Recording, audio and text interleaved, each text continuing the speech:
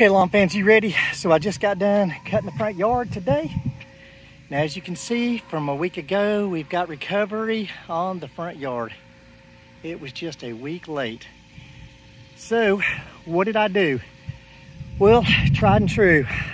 I looked at everything and I found out that I needed my bed knife replaced on my reel mower.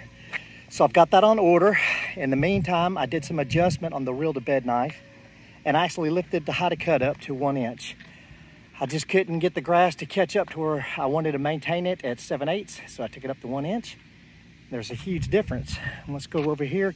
Had somebody ask me today about the putting green, and folks, I'm sad to say that it is not gonna happen. And here's the reason why. You just cannot maintain this kind of hybrid Bermuda with a mower like a McLean that's not gonna get down close like a Greens reel mower. But in addition, this certain species of Bermuda just is not gonna get cut that low. Be a nice chipping green, so now we are calling that the dog park. The dog isn't gonna poop and pee on it, but it's a nice level area. We can sit, let's see here, we can sit somewhere in here is our swing and watch him play right here. Let's see here. Let's get up a little bit closer here so y'all can take a look at the lawn. Now, is it perfect right now? No, it's not perfect. There are still some brown spots, and as this canopy fills in, it's gonna look a lot better. Take a look here at my neighbor's lawn. He's at probably, if I'm at 1 inch, he's probably at 2.5 to 3 inches. And you can actually see the difference in the height of cut. Right there my finger's at. If you look beside it, you can see how much taller it is.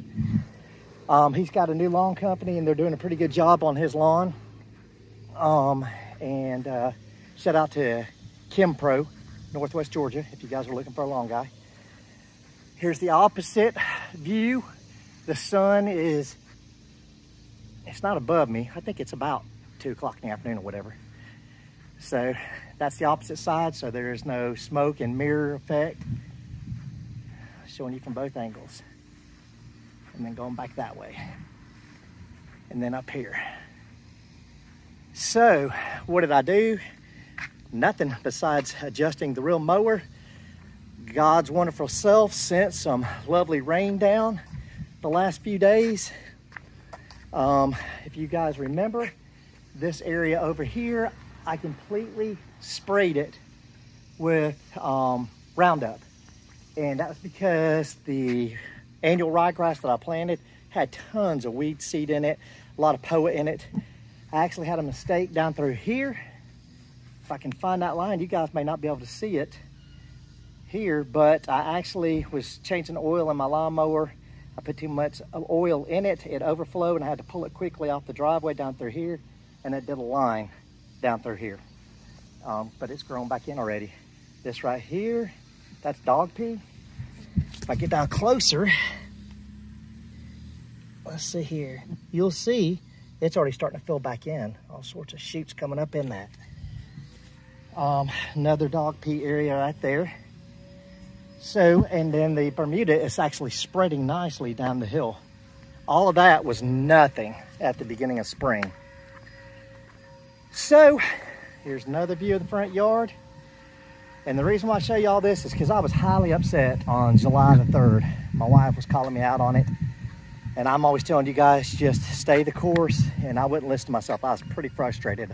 Vented to one of my buddies down the road. And but I stayed in the game. I got a nice comeback happening right now. So a few points of this video here. Number one, stay the course, regardless if you're down about your yard, your buddy next door, his yard's looking better. That's the best his yard has ever looked. Neighbor across the road yard's looking good. Everybody on my street is kind of contagious, like a virus. Everybody sees one yard looking good and everybody starts taking care of their yard, and the next one.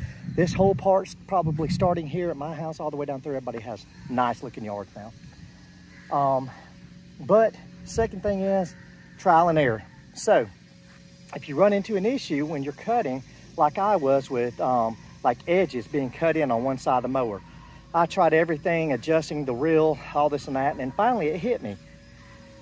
And it was the bed knife. So I needed a new bed knife. I could tell once I propped it up and looked down in there, changed the bed knife out.